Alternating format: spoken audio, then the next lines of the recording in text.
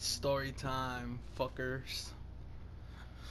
Well, I'm gonna tell you guys about my house. My house is a trip. Why must I say that? Because uh, my grandpa died here and my uncle died here, and he was a young guy. He was in his 20s, early 30s. I'm not sure, but I do remember my grandpa passing away. He had lung cancer. It was a trip.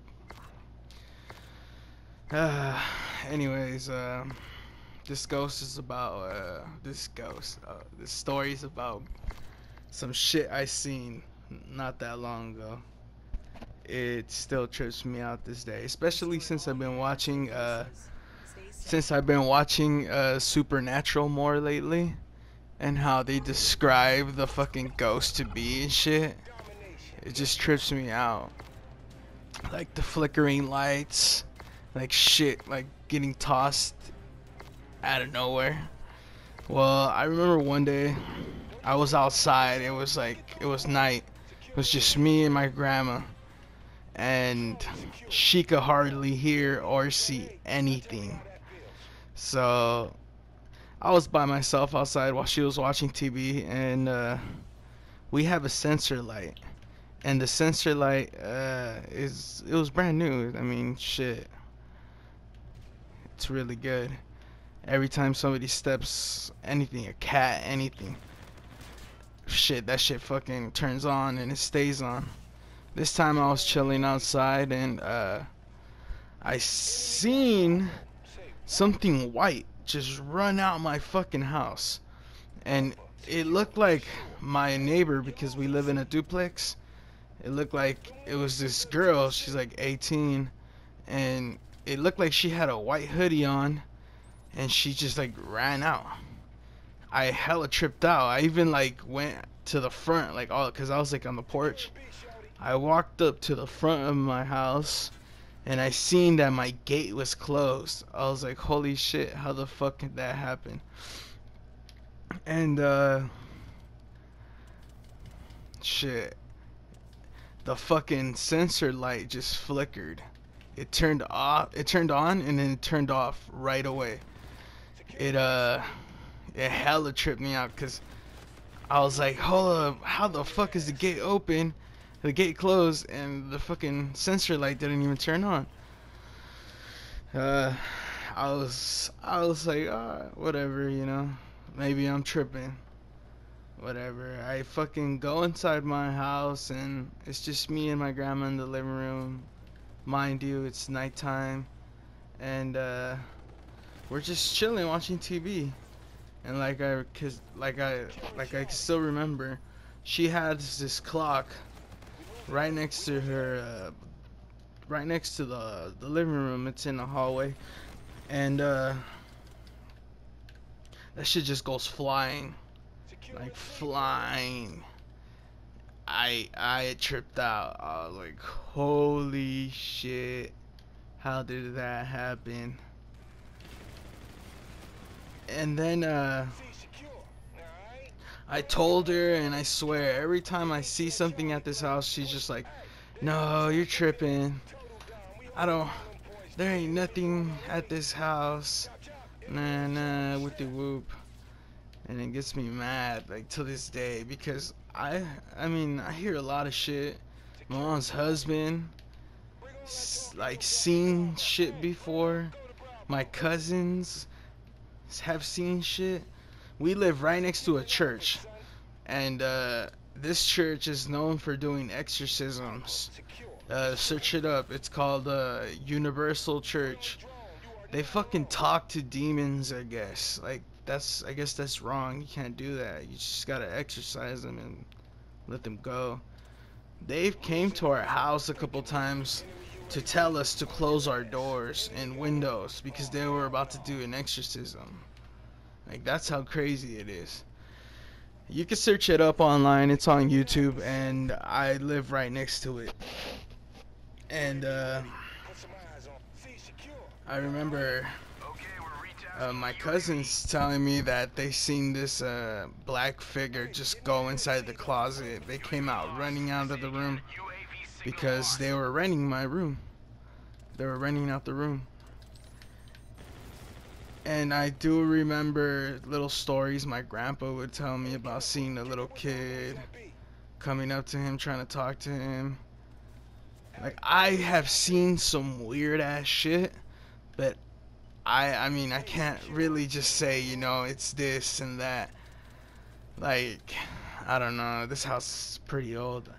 I remember this one time I would stay by myself with my grandma. My grandma don't like to be alone, so I would sleep in the living room on a couch, and she would sleep with her door open by the living room. And I remember her getting up to go to the bathroom, and I turn around and I see a guy in a fucking tuxedo just chilling on her bed, just smiling at me. Like, I snapped out of it, and like, you know, like, you know how you're barely sleepy, well, you're barely waking up or something.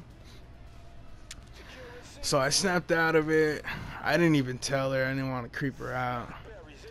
But yeah, dude, my house is haunted. Like, as a kid, I always felt my house feeling heavy. Like, I didn't want to be there. It was weird. And I would walk into other people's houses and it would feel like nice and calm. Like I could sleep there. And at this house, I couldn't. I got another story. I remember being 10 years old, and it was me, my mom, and my little brother. And my grandparents had just gone to Mexico. And I don't know, it was hella weird. I just remember her holding us. It was in the middle of the night, and she's holding us crying her eyes out, like telling us, like she would flinch when she would hear something. I wasn't able to hear anything. I remember that. I couldn't hear anything. I just remember her, like, just scared out of her mind, holding us. She said that it sounded like a elephant was walking through the house, and my uncle, which was the young guy that he was like in his early 30s, had just died. I don't know from what.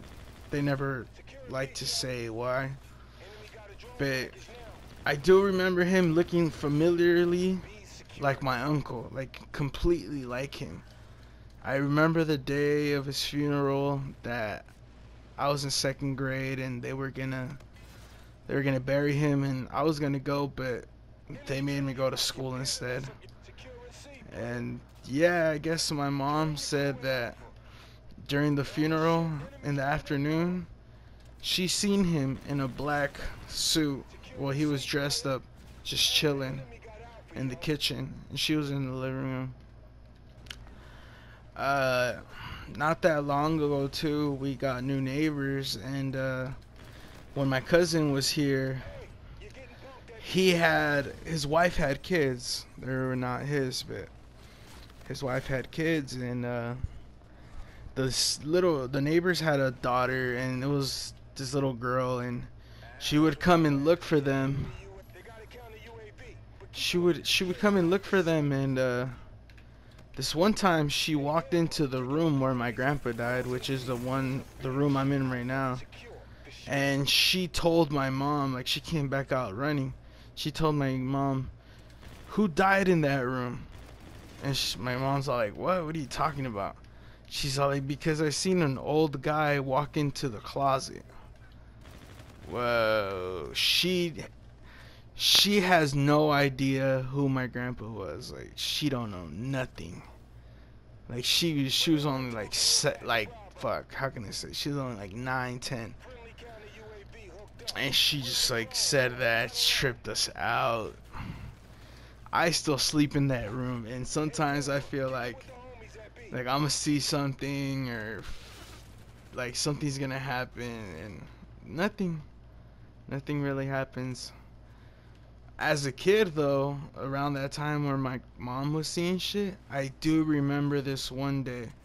Very specifically, we're going to, like, it was around that time. I was kind of like tripping out, but not really, because I couldn't hear anything or see anything. But I do remember this day that we're about to go to sleep and we're in the living room, not the living room, the kitchen, and we had a like it would be me, my mom, my little brother, and we'd all sleep in one bed. We were all like, fuck, I was like fucking like a second grader. Yeah, like a second grader. Not a first grader at all. And I remember this clearly because I had to take 2 steps to get on the bed, which now I'm tall. I don't really need that fucking 2-step shit. So anyways, as I'm taking my first step, there's a fucking foot dangling, which was mine, and I feel a hand just grab my foot from under the bed. I was scared out my... No, I wasn't scared because I kicked the shit out of it. I kicked the shit out of it. I remember just putting, like, sitting down. So, no, not sitting down. Like, getting off the bed, putting my 2 feet down. Like, trying to free it, though. Free it from, like, you know, my foot, trying to free it from his hand. And,